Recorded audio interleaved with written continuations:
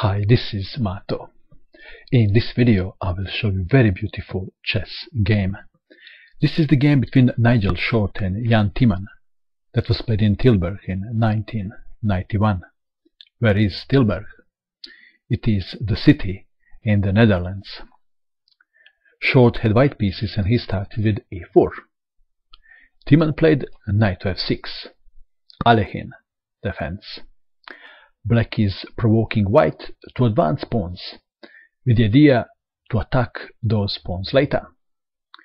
e5, attacking knight. Knight to d5. d4, d6. Knight to f3. And Timman played g6. Another way to continue is bishop to g4.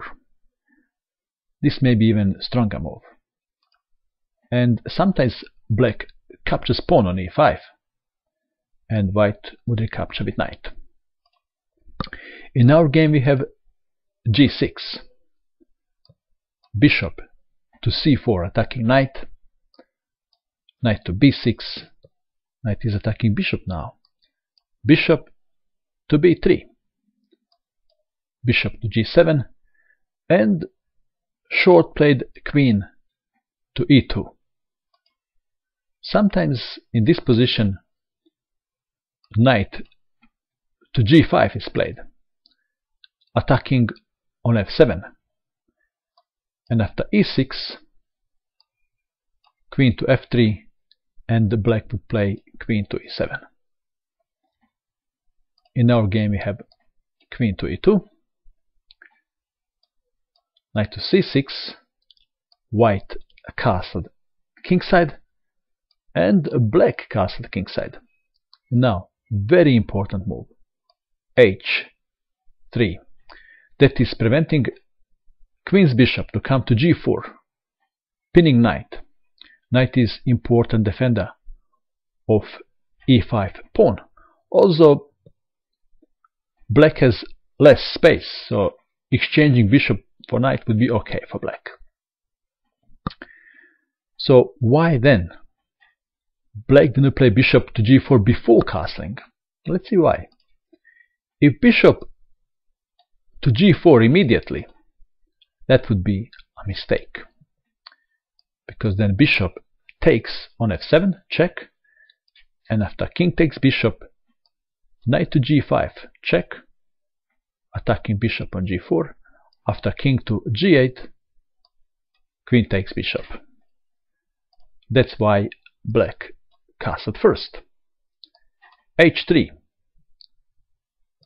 a5, that is a4, so Short played a4 himself. Pawn takes pawn, pawn takes pawn, knight to d4 attacking queen, knight takes knight, and queen takes knight. Queen and bishop are attacking pawn on e5, so rook to e1, and it is black to move, and he played e6. Maybe he was worried about white playing e6, but after e6 his knight can jump now to d5, because immediately it doesn't work. If knight goes to d5, then white would be winning with rook to d1. So we have e6, and now first move that comes to mind is knight to c3. But Short played a better move, that is knight to d2. Knight is going to better square. On f3 it will protect the pawn, and later on that knight can jump to g5. Knight to d5 was played, knight to f3 attacking queen, queen to c5, and queen to e4. What is the purpose of this move? Well, queen is going to h4, knight may be coming to g5, bishop may be coming to h6, something like that. So black decided to exchange queens, and now Short had to make very important decision here. he could have captured knight in order to win the pawn. So this is possible. Bishop takes on d5, pawn takes, queen takes, and bishop to e6. White is a pawn up, but black has bishop pair and a good development. So instead, bishop to c4 was played to avoid exchanging of queens. And that was part of the big plan. Knight to b6, attacking bishop. b3, knight takes bishop, pawn takes knight. If black can reach endgame, he would be fine. He would be perhaps winning because of these pawn's problems on the queen side. But short wants to finish the game in the middle game by attacking black king. It is black to move, and he played rook to e8. And now, excellent move. Rook to d1, that is preventing black from playing bishop to d7. Why then black didn't play bishop to d7 immediately? If bishop to d7 immediately, bishop to a3, attacking queen and winning rook. Rook to e8 was played, and now rook to d1, queen to c5, queen to h4, b6, so bishop can get in the game. Bishop to e3, attacking queen, queen to c6, keeping an eye on d7 square. Another way to continue is queen to f8. Queen to c6 was played, and now bishop to h6. White wants to exchange bishops. Black would have problem on dark squares around the king, so bishop to h8 was played. What would happen if bishop takes bishop? Then queen takes on h6, and after bishop to b7, rook to d4, rook may be swinging to h4. If rook to e7, rook from a to d1, black king is not safe. So we have bishop to h8, rook to d8. If rook takes on d8, queen takes, checkmate. So rooks must be connected, and black has two ways: bishop to d7 and bishop to b7. Well, let's check what will happen if bishop goes to d7. If bishop goes to d7, then knight to d4. If queen moves to b7, for example, then rook takes bishop. So probably black would capture rook, and after knight takes on c6, bishop takes knight. That was another way to continue for black. He didn't like to lose his queen, though. He played bishop to b7, and he was hoping to maybe give checkmate on g2 if knight moves. Okay, we have a rook from a to d1. Threat is queen to e7. So now black played bishop to g7, rook from 8 to d7, and rook to f8. Why did black play rook to f8? This is why. If, for example, bishop to c8, then white would sacrifice rook on f7. If king takes rook,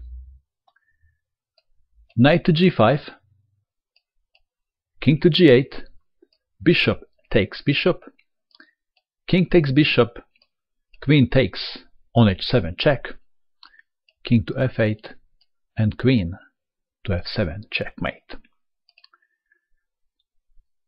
That's why rook to f8.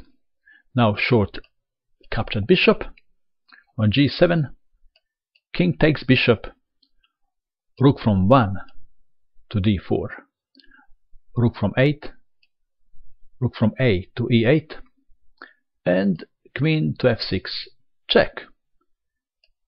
King to g8. White is better. But how to win?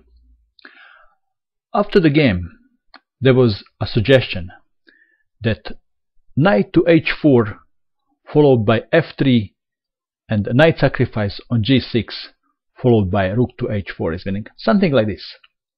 Knight to h4 and say after rook to c8, first f3 protecting g2 from queen.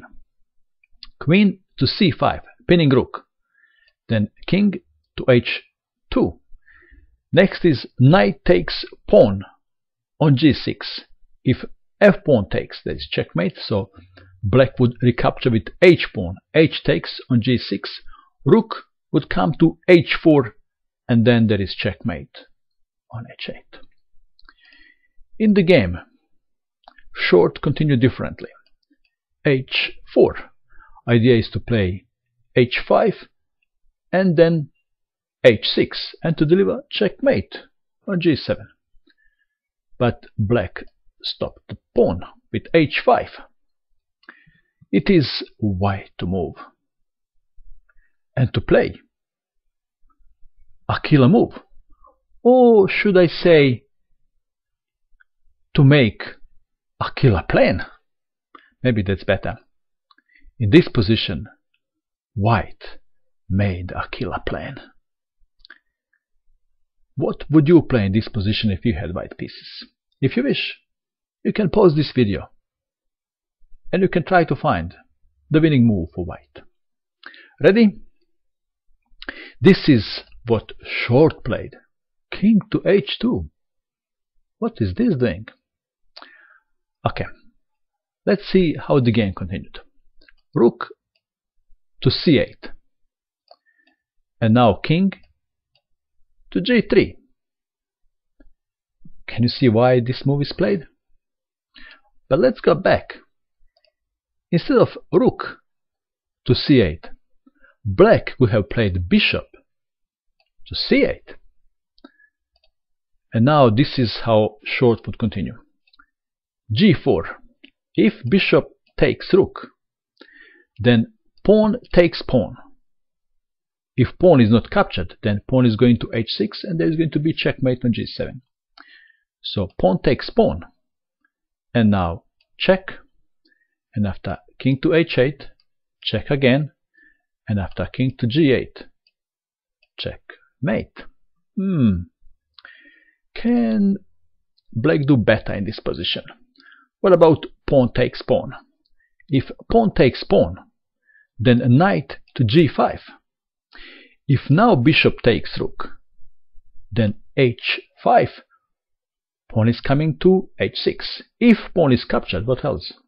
If pawn is captured, then queen to h6, and there is no way to stop checkmate on h7.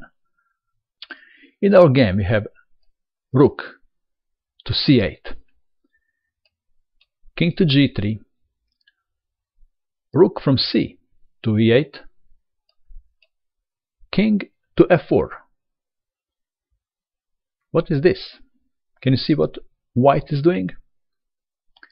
And now Timman played bishop to c8. Where is rook going? How would you continue? Well, short already knew what he would do. He played king to g5. Bishop takes rook. King to h6. And black resigned. There is no way to stop this checkmate. Queen to g7. Checkmate. What a spectacular game. What a march by white king. And that is all. I hope that you enjoyed watching this video. I wish you good luck with your chess. And bye for now.